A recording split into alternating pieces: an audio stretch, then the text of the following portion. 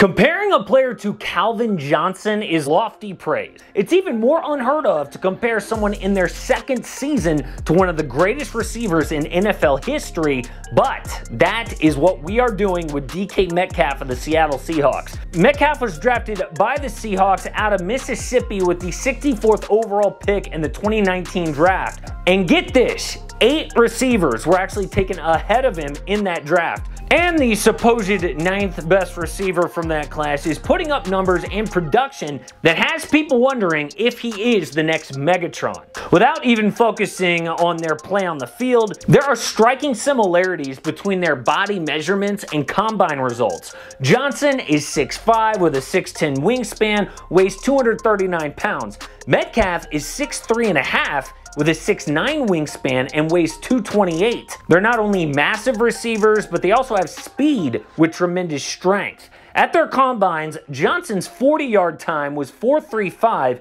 Metcalf's was 4.33, which was the fastest 40 at the NFL Combine of anyone weighing 225 plus pounds since that data was officially tracked in 2003. The similar combines didn't stop there. Both guys demonstrated elite jumping skill to go along with dominant strength and speed. Megatron's vertical, 42.5 inches, Metcalf, 40.5. For the broad jump, Johnson leaped 139 inches, Metcalf 134, which placed them in the 99th and 97th percentiles respectively. Those measurements and combine numbers explain why both players torch defenses with various techniques, whether it's bowling by a corner with straight speed, out-muscling other guys for a position on an in-breaking route, or just going up and winning 50-50 balls. Johnson and Metcalf are a D coordinator's worst nightmare. They could just beat you in so many different ways. Now, one of the biggest knocks on Metcalf's game coming out of Ole Miss was that he was too one-dimensional as a route runner. Scouts and pundits criticized him for being laterally challenged. They focused on his infamous 3-cone drill disaster at the Combine and said he was not a first-round pick. Those experts failed to realize, though, that some of the best receivers ever specialize in a handful of routes. Receivers like Calvin Johnson. Megatron earned his way onto most people's Mount Rushmore of receivers by being elite at just a few routes.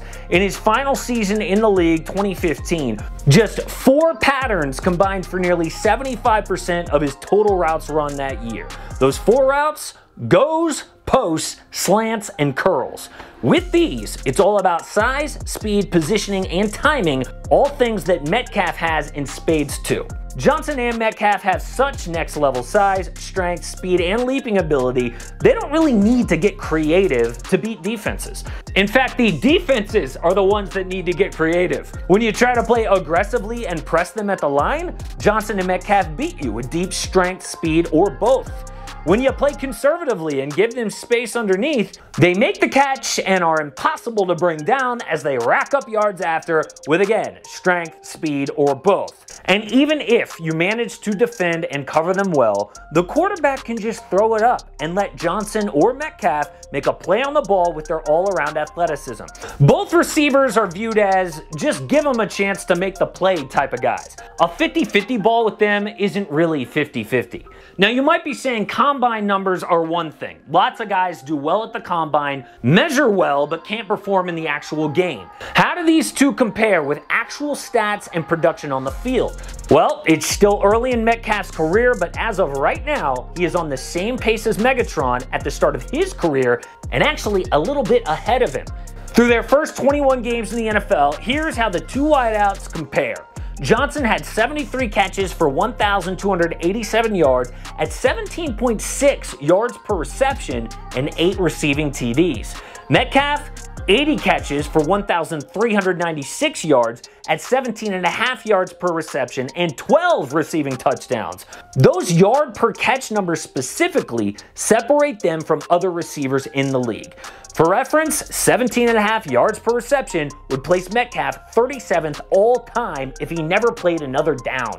It's just one more example of how hard it is for defenses to deal with these two players. Whether they catch a ball deep or a short ball, they're gaining insane yards on that play.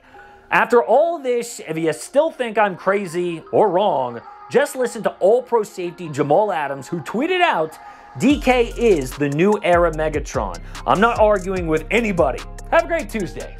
Every team in the NFL who is not the Seattle Seahawks is desperately hoping that Adams and me are wrong about this comparison, because if not, they're in for a long decade or so scheming around how to slow down DK Metcalf, the next Calvin Johnson.